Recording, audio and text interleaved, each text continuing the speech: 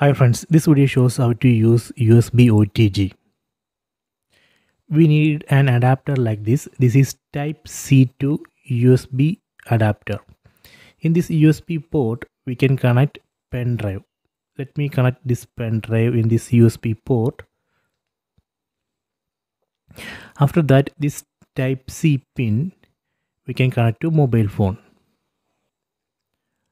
Let me connect this type C pin to mobile phone. Okay, done. After that, open My Files app. So here we can see icon of My Files app. Tap on that.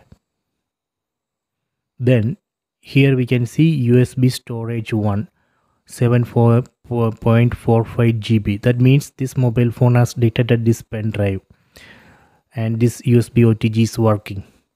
Tap on this USB storage 1. Now we are seeing files and folders from this pen drive.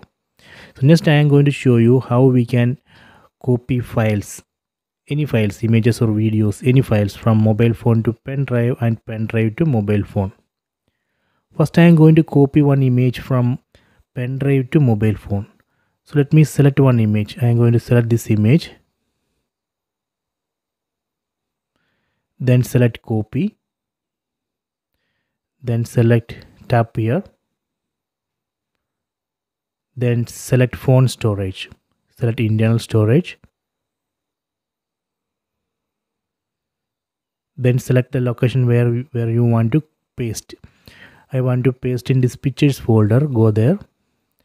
Then tap on copy here. Done.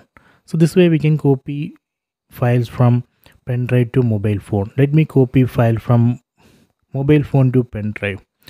Let me copy the same image. Let me select this image from mobile phone. Then select copy.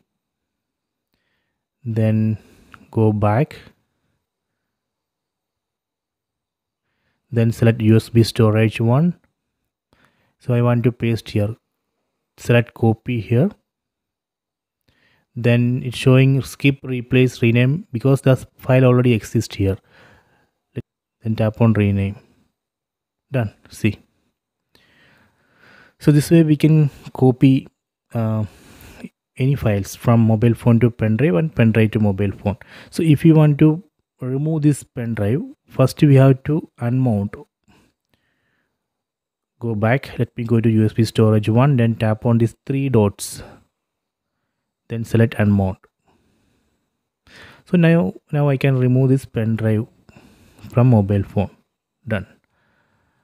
So I hope you have enjoyed this video. Please subscribe my channel. Please like and share the video.